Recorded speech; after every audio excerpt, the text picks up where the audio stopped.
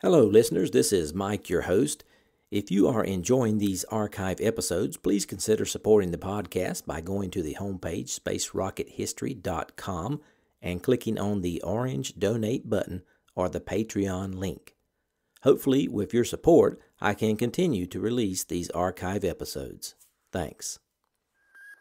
We choose to go to the moon in this decade and do the other things, not because they are easy, but because they are hard. Godspeed, John Glenn. Roger, 0G, and I feel fine. Getting my feet out. Okay, I'm out. How does it feel for the United States to be the new record holder? At last, huh?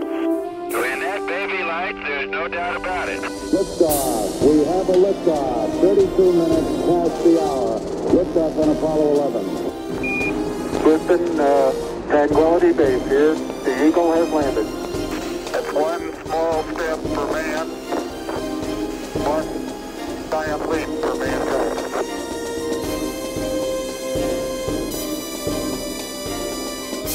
Hello and welcome. This is Michael Annis, and you're listening to episode 179 of the Space Rocket History Podcast. And now, Apollo 9, the launch. This is a CBS News special report. The flight of Apollo 9. This morning, the launch of astronauts McDivitt, Schweikert, and Scott. Reporting from the CBS News Apollo headquarters, Kennedy Space Center, correspondent Walter Cronkite. And it's T-minus 58 minutes and counting here at the Kennedy Space Center with the Apollo 5 rocket and the Apollo 9 spacecraft atop it, waiting to go at 11 a.m. Eastern Time, with the countdown going perfectly so far. The astronauts are buttoned into the command module there atop that 363-foot-high rocket complex, ready to go on what perhaps is the most dangerous mission yet in the Apollo program, and a vital one if we are to get a man on the moon this year, as the late President Kennedy promised. The flight is to test, as we heard a moment ago, the LEM, the lunar module, which will be the craft to ferry man from the command module to the surface of the moon and back.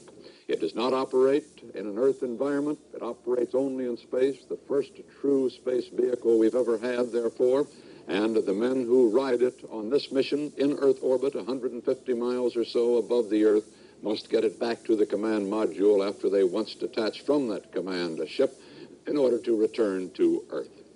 The major events on this mission today, the launch, of course, which is always a hair-raising part of any space mission, and then the docking of the command ship with the lunar module, the extraction of it from its garage that is carried into space with it, the top of that spacecraft, top of the rocket, and that is the principal mission for today. And then on Wednesday, the first test of the lunar module's descent engine. On Thursday, a spacewalk by 33-year-old Rusty Schweikert, youngest member of this crew, the LEM pilot. He will take a 2-hour and 15-minute walk from the LEM back to the spacecraft, to the command ship, and then back to the LEM again. And on Friday, the LEM flies for the first time on its own. The crew, Colonel James McDivitt, U.S. Air Force, 39 years old, veteran of the Korean War and many combat flights there, the veteran of the Gemini 4 flight, when the late Ed White made his spacewalk. The command module pilot is Colonel David Scott, 36 years old, a veteran of the Gemini 8 flight, which was the only flight that had to come back and make an emergency landing in all of our 18 flights in the space program. And the lunar module pilot, a civilian, but a National Guard flyer who had some active service in the Air Force, Russell Schweikert, 33 years old. It's T-minus 53 minutes and counting. There haven't been any delays in this count. There was a brief flurry of activity out on the launch pad a little earlier this morning when a helium valve that pressurizes the third stage of the spacecraft, and the booster, that is, seemed to be malfunctioning, but that was corrected in short order. It did delay the astronauts' departure from their crew quarters, however, and their ingress into the spacecraft by about 8 or 10 minutes, but apparently they've caught up the time, and the countdown is going as planned and is on time for an 11 a.m. Eastern Standard Time on-time departure. The duration of this flight is to be 9 days, 22 hours, and 47 minutes, with splashdown at about 10:15, 10:17, something like that, a week from Thursday, in the Atlantic, 185 miles southwest of Bermuda, where the helicopter carrier, the Guadalcanal, will be standing by for the recovery. A week from Thursday, and CBS News correspondent Murray Fromson is on board the ship to report that event. Yesterday, he sent us this report on her crew's preparations. The Guadalcanal is a primary recovery ship, and for the past several days, we've been maneuvering southwest of Bermuda. Helicopter crews, frogmen, and medical teams have been running through a series of drills, using this model to simulate the actual recovery of Apollo 9. Those drills have been quite a challenge, conducted in choppy seas with high swells and waves, brisk winds, and some rain. One frogman lost his scuba tank, a shark had to be chased away by an alert helicopter pilot, and before this model could be retrieved, it was banged against the side of the Guadalcanal by the high waves, and the frogmen had to leap clear. When the flight of Apollo 9 ends, the work of the Guadalcanal will just begin. Minutes before splashdown, the helicopters will take off and try to locate the honing signal being transmitted from the spacecraft. When they do, hopefully near this ship, the frogmen will start a series of procedures they've practiced so long to perfect. They'll put an anchor on the spacecraft, then place a flotation collar around it to prevent it from capsizing, and only then look into the welfare of the astronauts. If the team leader of the divers signals a thumbs up, that means the astronauts are safe and well. If, however, he signals a crossed wrists, that means a doctor is needed immediately from the helicopter hovering just above. But everyone here optimistically predicts a flawless recovery and the safe return of the spacecraft to this deck. Because the launch of Apollo 9 was delayed, the Guadalcanal has been forced to sail back and forth in or near the recovery area. It's a good thing the space agency isn't paying by the mile, for as it turns out, in the curious logic and bookkeeping of Washington, in effect, NASA is paying rent for this ship to the U.S. Navy. Murray Fromson, CBS News, aboard the USS Guadalcanal. For the 19th flight of American astronauts into space, Vice President Spiro T. Agnew, representing the new administration of Richard Nixon, sat in the firing control room viewing area on March 3, 1969. He and other guests listened to the countdown of the Saturn-Apollo structure several kilometers away at the edge of the Florida beach. Fully recovered from their stuffy heads and runny noses, McDivitt, Scott, and Schweikert lay in the mixed atmosphere cabin of Command Service Module 104, breathing pure oxygen through the suit system. In Houston, more than 200 newsmen registered to cover the mission. One of those newsmen was Jules Bergman. He gave this report in the final minutes before launch. Atmosphere here was described in one word by Eugene Kranz, who's the flight director for Apollo 9. He called it electric. And perhaps the reason for that electricity is this thing that's standing behind me. That's the lunar module. It must behave properly on its own with 2 astronauts in it. It must behave properly with relation to the Command Service Module, the sort of mothership for the flight. It is the trickiest mission that Apollo astronauts have tried to fly so far, indeed the trickiest mission of manned space flight. It is more difficult, officials say, than the historic moon flight of Apollo 8. And many officials here say that they would be surprised if Apollo 9 does all that it is setting out to do. The Mission Control Center, which is the nerve center for this flight, was powered up yesterday at about midday. There are more people there now than there have been for previous missions because there must be people and control consoles for the LIM and for the portable life support system, the packs that the astronauts will use while the spacecraft are depressurized. All told, there are about 30% more people in the entire Mission Control Center than there have been on previous flights. It's configured just about the same way as it will be when we make the flight to the moon. The major concern, of course, is the first 5 days in which the LIM will be worked out. That's the busy part. And then there are 5 rather uneventful days. And some say, well, why have those uneventful days? Well, Chris Kraft, who's the director of flight operations, said that Anytime you put 3 men on top of a Saturn, you get all out of the flight that you can. Walter? Remaining in Houston, Flight Director Gene Kranz watched the displays on his consoles while McDivitt and Capcom Stuart Rosa called off the events of the launch sequence. I thought it would be interesting to experience the launch of Apollo 9 from the viewpoint of Flight Director Gene Kranz in Houston. I'm sure you recall that Houston takes control of the mission after the rocket clears the launch tower. Now, these are the words of Gene Kranz. Quote, "Surveying my launch team as the countdown progressed and looking at the enormous beast we were about to launch, I felt a disconcerting mixture of confidence and humility. I'm sure that the pad team did also. The Saturn V on the television screen in front of me was the world's most powerful machine, towering 363 feet above the flat Florida shoreline. My team, whose average age was 26, just a few years out of school, had within its hands the power to change the direction of history. On the launch pad, ice from the liquid oxygen tanks condensation glistened in the searchlights. Mist swirled around the umbilical tower and platforms. At the top was the command and service module, with the detachable escape tower for the command module at the very tip of it all.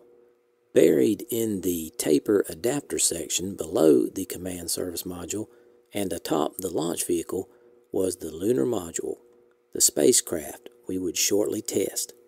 Weighing over 6.5 million pounds, the Saturn rocket consumed 23 tons of kerosene and oxygen before it started to move. As it climbed along the launch tower, a ton of frost was shaken loose from the tanks, falling past the swing arms into the flame bucket.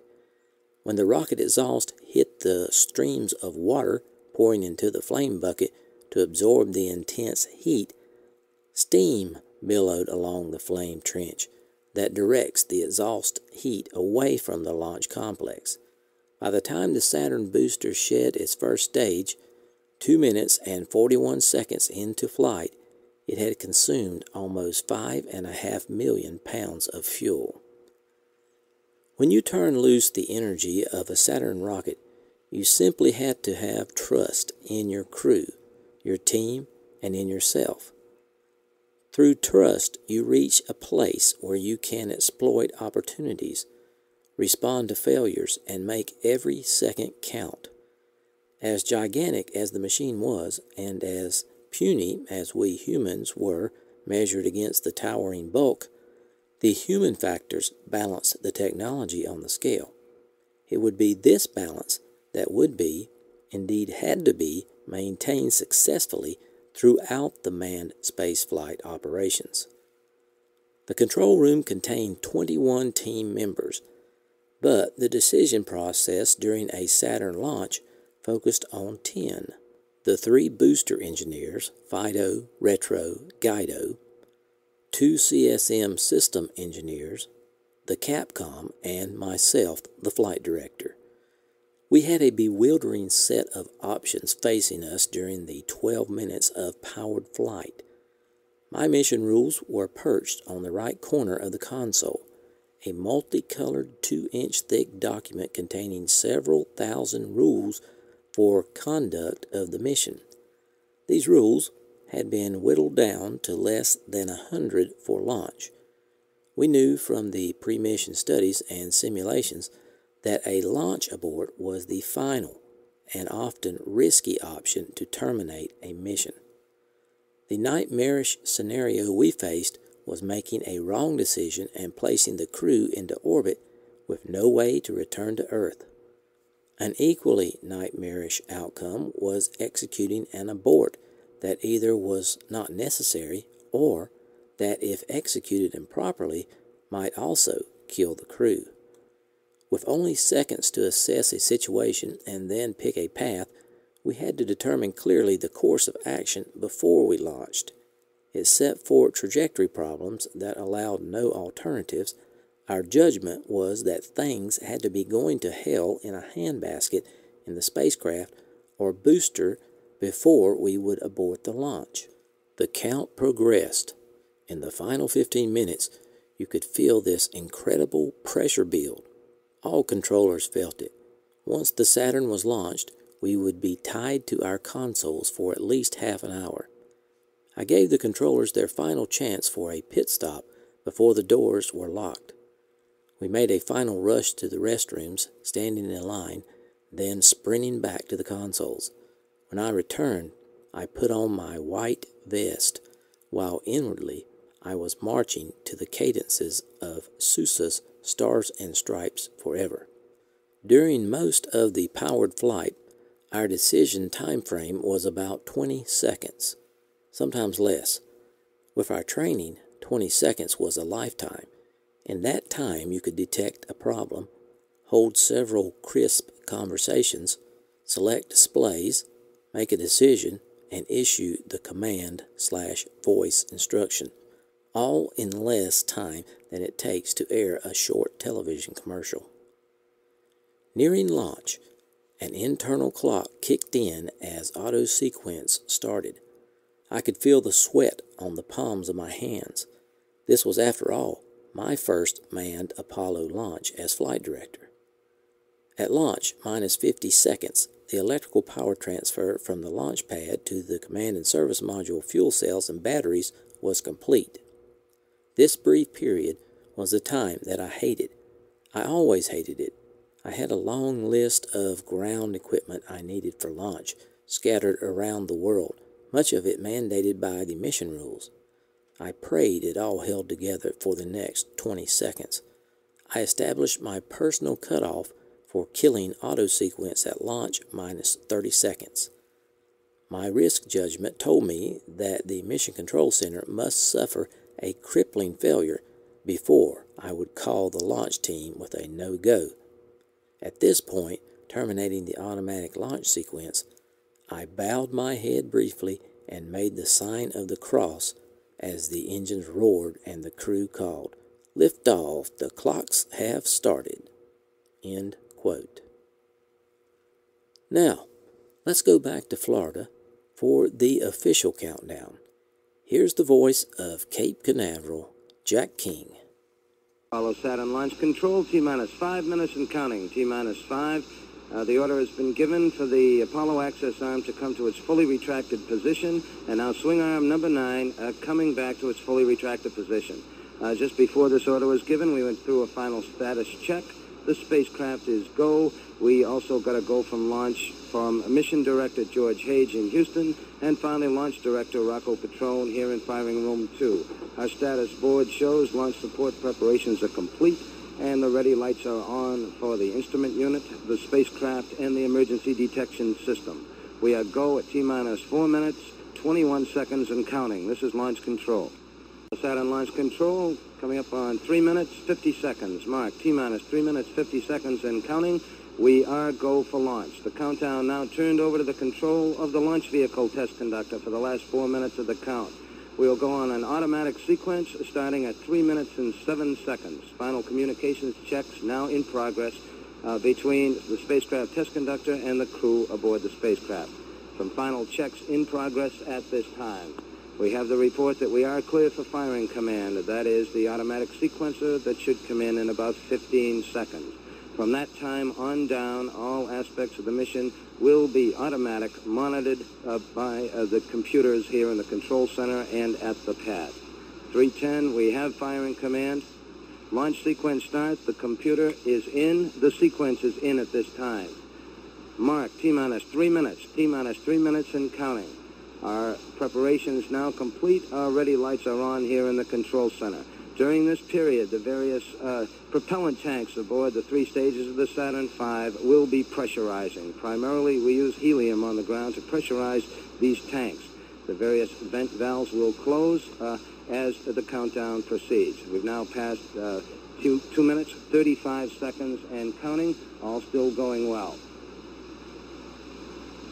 2 minutes, 30 seconds. We should be getting an indication on pressurization of the third stage. We have it here in the control center, 2 minutes, 20 seconds and counting. The third stage now is pressurized. We'll be looking toward those 5 engines in the first stage of the Saturn V. The ignition sequence to start at the 8.9 second mark in the countdown. We're now coming up on the 2 minute mark. Mark, T-minus 2 minutes and counting. T-minus 2, all aspects of the mission still go at this time. The Apollo 9 crew standing by in the spacecraft. 1 minute, 50 seconds and counting. Once the ignition sequence does begin with the 5 engines, it'll take some 9 seconds or so to build up the proper thrust. The computers will automatically sample those engines and assure ourselves that we have 95% of the thrust. We will get a commit at that time, and the 4 hold-on arms will come back. We're now 90 seconds and counting. 90 seconds and counting. Vice President Agnew now has come up to the window here in the Launch Control Center along with members of the party to view the launch. 1 minute, 20 seconds and counting. All indications are we are still go at this time. Third stage propellant tanks have been pressurized.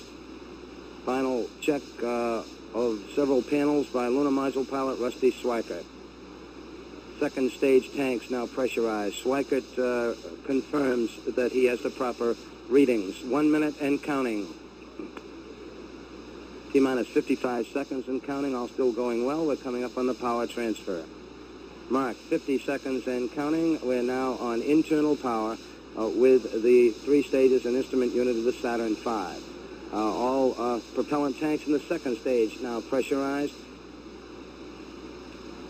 35 seconds and counting. The vehicle now completely pressurized. The vents closed. We are go. 30 seconds and counting.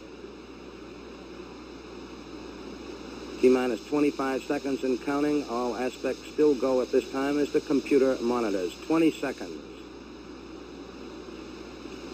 Guidance release 15, 14, 13, 12, 11, 10, 9.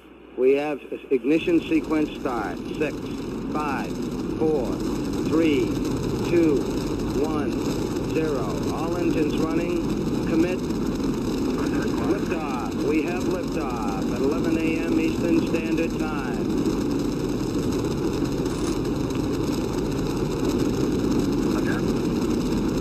There's our roll program, and I'm moving to launch. Plus 17 seconds. The roll and pitch program are in now.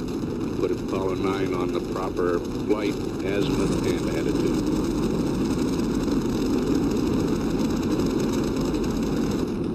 Half a mile high.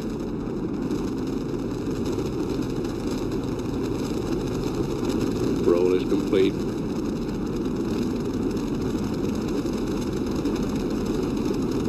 Picture 1 Bravo. Apollo 9 a mile and a half high now. Velocity 1,597 feet per second. Apollo 9, you are go for staging. And you are mode 1 Charlie.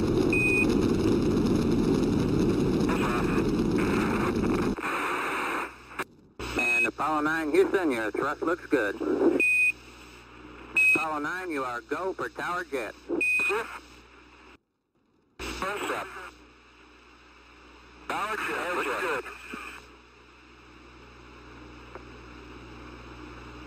Look at me here, I got the power off. And Apollo 9, we're showing guidance initiate. Everything looks good.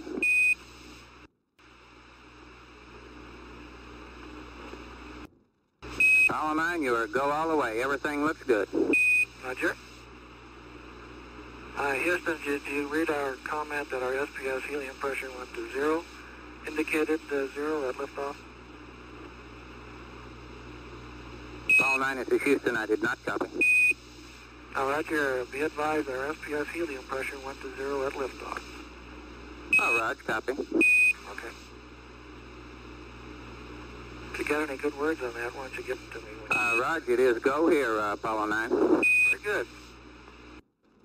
Apollo 9 at 8 minutes, everything is go.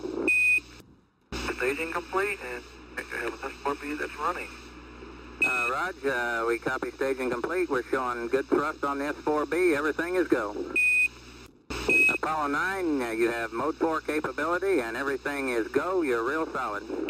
Roger. What time do you think we can shut down? Right. We'll have that for you in a flash, Apollo 9. Ready? My onboard Fido here says we're doing okay. Yes, everything's looking good here, Apollo 9.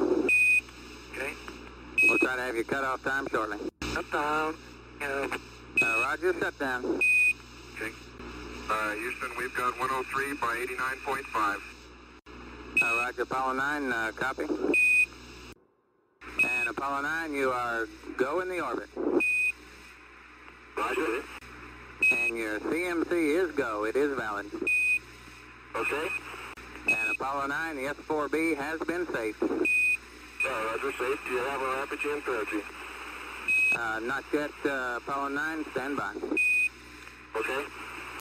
Apollo 9, the S4B has been configured for orbit. It's looking real good, and your SPS helium is solid as a rock. Roger, copy. Thanks a lot. Rod. Less than 1 second after its scheduled 11 a.m. Eastern Standard Time liftoff, Apollo 9 rumbled upward.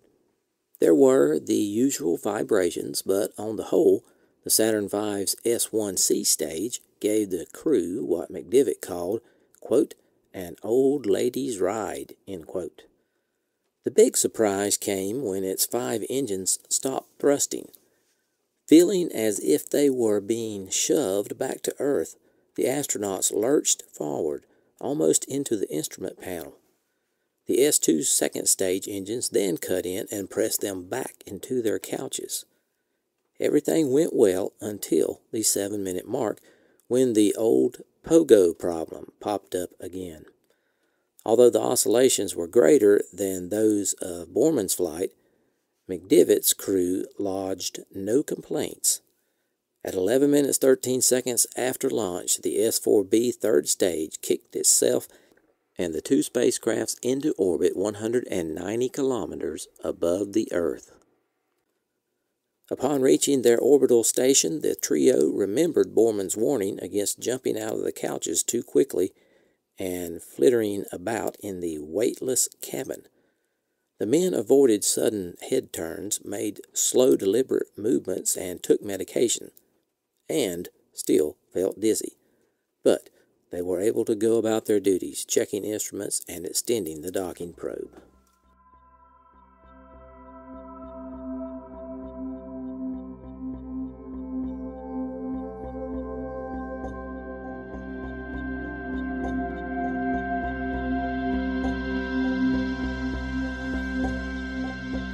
Thanks for listening to this archive episode of the Space Rocket History Podcast.